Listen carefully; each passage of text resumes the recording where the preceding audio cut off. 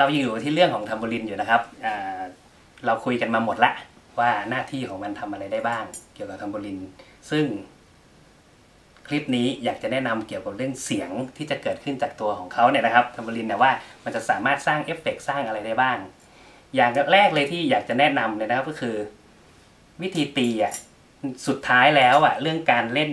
เครื่องดนตรีอะไรก็ช่างเดี๋ยวมันจะมีเทคนิคอะไรที่เราสามารถค้นหาเองได้ซึ่งที่ผมสอนไปนะมันอาจจะไม่จำเป็นต้องเป็นอย่างนั้นก็ได้เพราะว่าคุณเริ่มชำนาญละพวกเราเริ่มชำนาญเริ่มอยากจะค้นพบอะไรเทคนิคใหม่ๆก็วันนี้อยากจะแนะนำนะครับว่าบางทีทัมโบลินเราอาจจะใช้มือซ้ายจับไว้แล้วมือขวาตีลงไปซึ่งก็เหมือนเดิมอาจจะใช้ฝ่ามือตีลงไป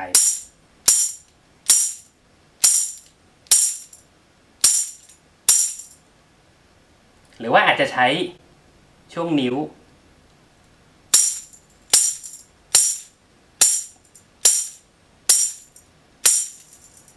สำหรับเทคนิคนี้นะครับบางคนอาจจะดูว่ามันอาจจะใช้ได้แค่จังหวะ2กับ4เหมือนที่เราเคยทำอีกละตีพร้อมสแนร์ซึ่งจริงๆแล้วมันมีเทคนิคอะไรบางอย่างที่แบบผมใช้บ่อยมากเลยก็คือเขาเรียกว่าการทำดีเลย์หมายถึงยังไงเดี๋ยวจะลองทำให้ดู1 2 3 4 1 2 3 4 1 2 3 4นี่คือเทคนิคที่อยากจะแนะนำเล็กๆน้อยๆครับคือสร้างดีเลย์สร้างอะไรคือปกติแล้วถ้าเราทำงานในห้องอัดเราตีทัมโบลินครั้งเดียวเราไปเพิ่มได้สร้างเอฟเฟกต์อะไรให้มันเกิดขึ้นได้แต่พอเราไปเล่นสดจริงๆขึ้นมาลองเอาเทคนิคตีไปใช้แบบเวิร์กมาก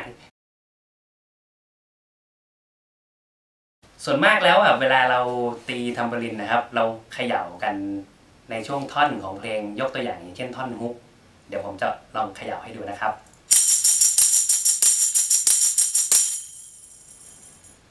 สังเกตดูว่าเวลาเราหยุดเพลงหยุดท่อนหรือว่าหยุดการเล่นทัมโบลินของเราเนี่ยมันจะห้วนมาก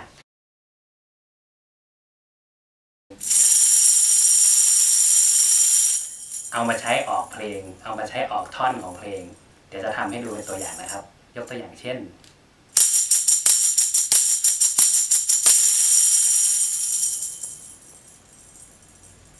อีกทีหนึ่งนะครับ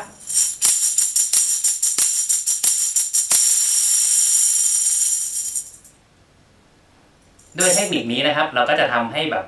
การออกการเข้าของเราในการที่จะเล่นทัมโบลินมันจะเกิดความนุ่มนวลสมูทขึ้น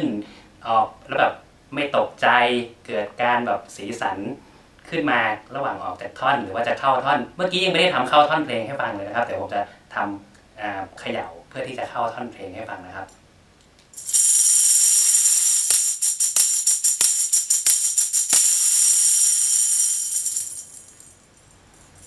ก็ลองเอาไปใช้ดูนะครับด้วยเทคนิคเหล่านี้ก็จะทำให้เราแบบดูเป็นคนตีทัมโบลินที่แบบไม่ใช่ว่าตีกันมั่วๆมันไม่ใช่ของเรื่องง่ายๆนะครับทัมโบลินเพราะนั้นก็